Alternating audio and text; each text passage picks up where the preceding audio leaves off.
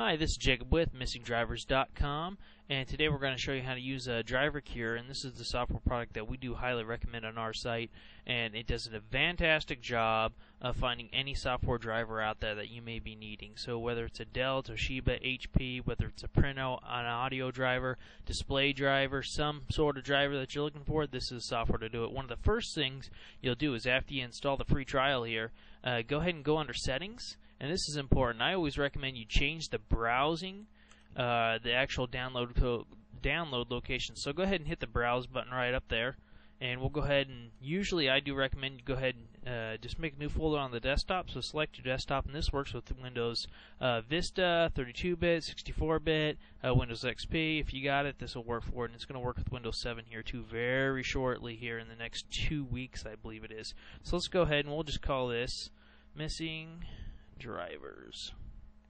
You can name the folder anything you want, and basically is what we're doing is we're just selecting the folder that we want to use it in, and then we'll see automatically download detected items. No, I wouldn't, and I'd also would uncheck the scan at startup, and set system restore before installing items. Yes, you do want to make sure and keep that checked. This is a great feature, one of the only programs that do offer this. You can hit that email settings button there. You can fill out the information here, and what this is going to do is anytime there's a new update for that driver, it's going to say, hey, we got an update for the drivers.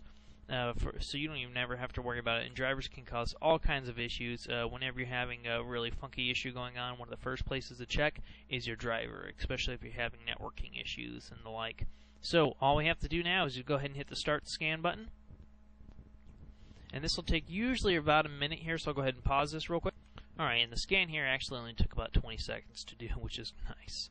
And so we'll look here. Here's my display drivers, and it says I have 13 outdated drivers. Now, if you're not having any issues at all, I don't even recommend going and necessarily updating the driver. Now, if you are having issues, even little quirky ones, is one of the first things you should always do is update your driver if you're having issues. You'll notice, hey, I found my printer automatically, my audio driver, my display driver, my wireless driver, my NIC driver, and this guy does it all. And something really, really nice too that I like about this is if you actually click on it, you can actually see the version ID number and the vendor too as well, which can be helpful information, especially if you needed to ever replace a part. This is very good for finding out, hey, what did I have before? Anyways, all you'd have to do is select the driver you wanted. Let's say I wanted let's go ahead and pick my Office Jet. We'll go ahead and hit next. This is going to be for a printer, obviously, and boom, it's going to automatically go out and it's going to automatically download this driver for me, so I don't even have to worry about it. It's going to download it to the location that I preset, which is on my desktop here. I'll pause it while this is downloading. And once the product's done downloading, this is one thing I do like too as well. It prompts you saying, hey, do you want to go ahead and install this now? Now, if there's multiple drivers you want, I just hit no. Otherwise, you can hit yes and have it install it for you automatically. In this case, I'm just going to say no. And well, if we actually open up that folder, took a quick second for it to load up, but there it is.